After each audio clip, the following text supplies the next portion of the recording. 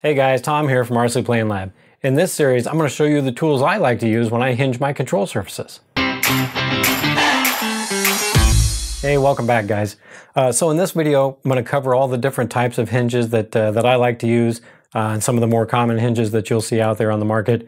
And then I'll go over the tools that I use to install them. Starting on the top left here is the Easy Hinge, called Easy Hinge because it's so easy to use, also known as a CA hinge. Then we have the flat nylon style hinges that are hinged kind of in the same, use the same type of tools to install them. And then we have the nylon pinned hinges there. Again, similar concept in the way that they're installed. Then we have my favorite, the Robart pinned hinge right there.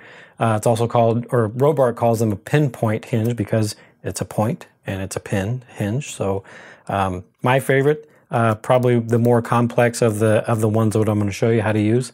And then starting with the tools, from the most basic, we have the X-Acto knife here.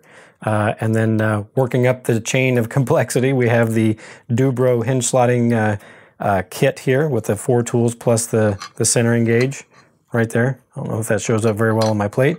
And then we have another one of my favorite tools is the Arrow broach. Comes in 3 sizes. Be sure to look out for that video because those are really fun to use. And then the tool that you use to install the Robart pinned hinges and some drill bits. And then this really fancy guy right here, the Great Plains Slot Machine Automatic Hinge Slotting Tool. Unfortunately, as with a lot of other great tools in the hobby, this one is no longer made, but you can pick them up secondhand. As always, we'll be starting with a leading and trailing edge that has already been marked down the center line of the leading and the trailing edge of the hinge line.